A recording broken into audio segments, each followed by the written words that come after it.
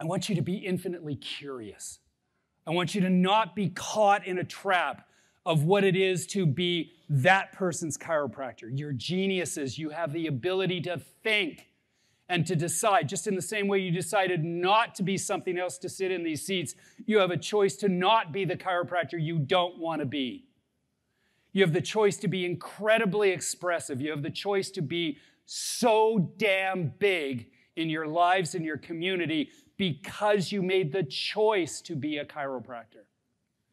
And that is yours to squander or yours to accelerate. Whether you're in the early quarters or you're the late quarters, you're just about to step into the real world, the harsh reality is you're going to have to make some choices. And if I can give you just that one bit of advice, do what Dee Dee did in 1906 and express your talents through the tone of the nervous system, because that's what's going to bring you together between vertebral and subluxation. You're going to get it. You're going to get the idea that the force has to create motion. The purpose of the activity within neurology is to amplify the ability of communication, which is a force.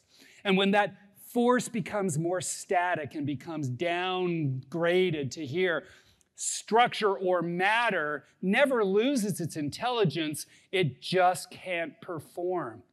And so we see that the vertebral side of the subluxation begins to manifest itself. We start to see that structure warps. We see that joints start moving inappropriately. We see that gravitational loads become excessive. We see that the genius of the intelligence all the way through that has never left the body says, I can't keep up with it the way I was, so I'm going to distort myself to dissipate the forces.